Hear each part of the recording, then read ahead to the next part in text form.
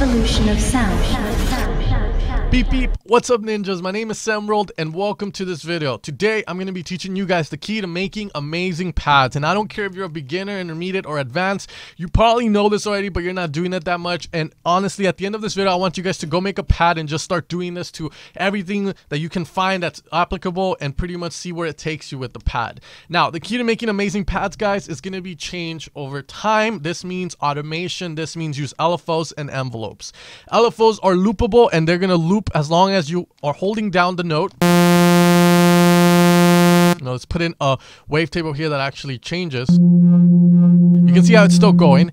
Now let's get rid of it. Now if we use an envelope, it's just going to happen once. It's going to get stuck at the sustain phase and then that's it. It doesn't keep changing. So that's the biggest thing. And my biggest tip for pads is going to be to use the LFO more than the envelope. Now let's get into it. So pretty much what we're going to do is initialize this patch and let's just make a standard pad but with an amazing story. Now, the way I think about pad creation, guys, is going to be change over time. When you hold down that pad, it's going to be changing, going through its little phase. Think about like a phase of life. The pad's going to have a life where it's kind of like, you know, filtered and then it opens up. So let's do that. Let's do the pad has this life where it filters, opens up, and then comes back down. So how do we do that? We utilize an envelope to change over time. Now, I don't want to utilize the loopable one because I just want this to happen once and that's it. So that's why I decided to go with an LFO. Now, what I'm going to do here is sustain it at 0 because after the change, I want this to go back to a value of 0 where it came from.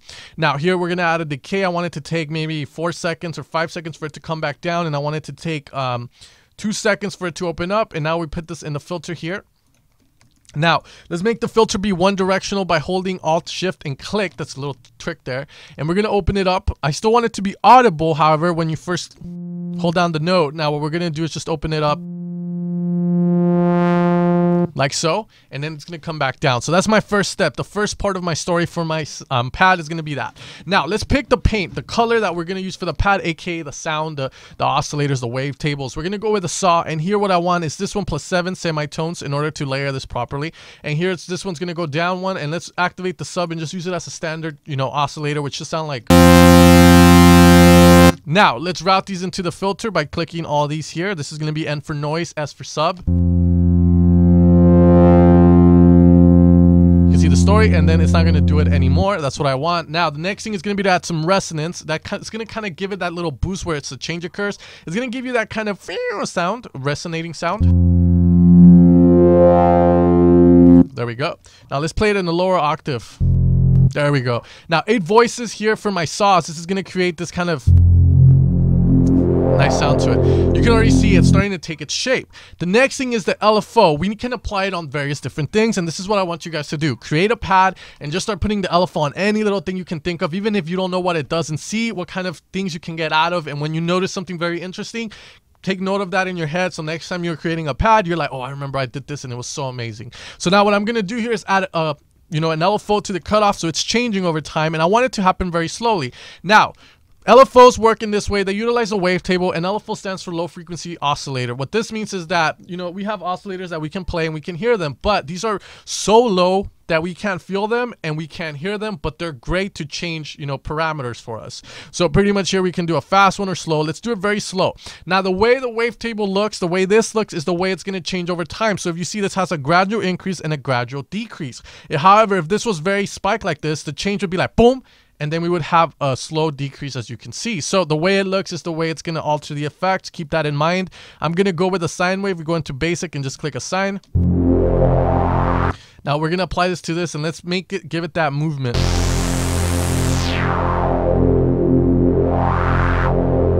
Now I want this to happen over time, but I don't want it to happen that much. Just want to give it a little bit of movement, you know, just to, once it's there.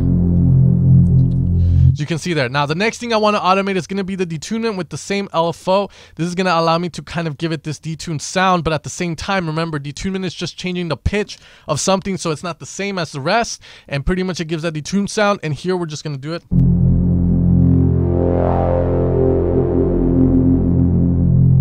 And you can see it's starting to take its shape. Now, in envelope 1, I want to give this the pad characteristics. What this means is envelope 1 is routed to the amp, and we need to make it come out and come out of the amp and come back in, go back to a value of 0 in volume before, before we go anywhere else. So pretty much here, a pad's going to have 2 characteristics, guys. It's going to have a large attack and a large release.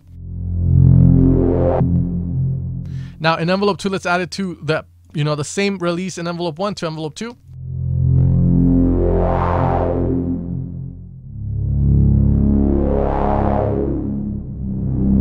And you can see just very simple oscillators, but we're giving this pad a story. Now the next thing that I love with pads again is change over time. Now what other effects do we have in our arsenal for effects over time? Well, we're gonna have flanger that happens over time. Anytime you see something with this kind of, you know, rate knob, that means that there's an LFO on this effect and it's changing how fast the effect is applied. So with the flanger we can get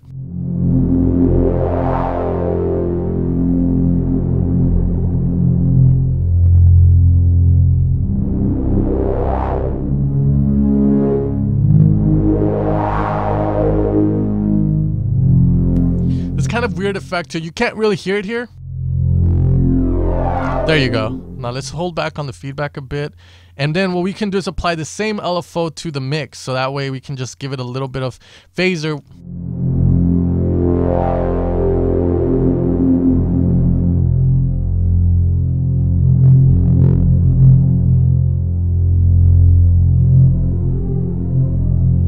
There you go.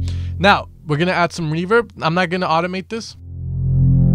We're gonna have two types of reverbs in Serum. We're gonna have the plate and the hall. The plate reverb is gonna be 2-dimensional and the hall is gonna be 3-dimensional. And all I want you guys to know about these is that the plate is gonna make your sound still be at the front, even however much you apply, and it's still gonna sound strong. The hall, however, since it's 3-dimensional, it means, you know, sides and then straight on, the depth of it. You know, halls are gonna really push your sound back. So if you want a very smooth, just very smooth pad, go with the hall.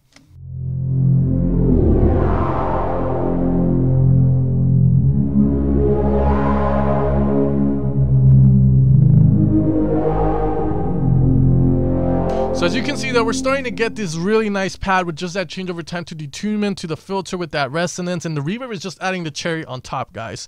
The next thing is add a hyper, maybe just a tiny bit in some dimension. The hyper is just going to be an effect like the hyper saw. It's kind of like this cool rate kind of effect that's given to a super saw, and you guys have probably used it in the Virus TI if you owned one. Now the dimension is just going to do the Haas effect and make it sound wider than it actually is. The last thing we're gonna do is add a little bit of reverb to reduce in the muddy area with a bell type, alteration here. Just around 200 hertz usually does the trick there. Just a little bit. There we go. Now, as you guys can see, we use very simple, just simple saw, simple everything, but that change over time is the key thing. You might consider that very complex because after time, you do have to keep, knowing, okay, I have it on the detunement, I have it on the filter, I have it on the phaser, so you can get a little bit lost with it. But experiment with this stuff. You can even use saw type wavetables, just go in here and pick a wavetable, or you can even go inside and edit it, which I'll make a video in the future about it on little tips and tricks to get really nice stuff out of it. Now, the last thing I think to do would be to add a compressor, maybe a chorus, and this is just the standard stuff, and we are pretty much done with this pad.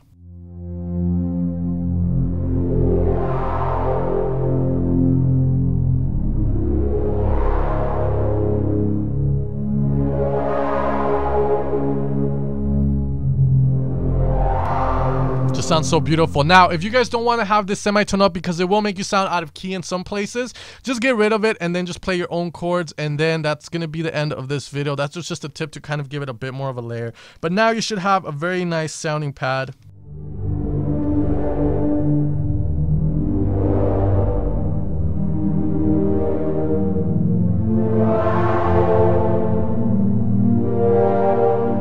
And I hope you guys enjoyed this tutorial. I'll see you guys next time.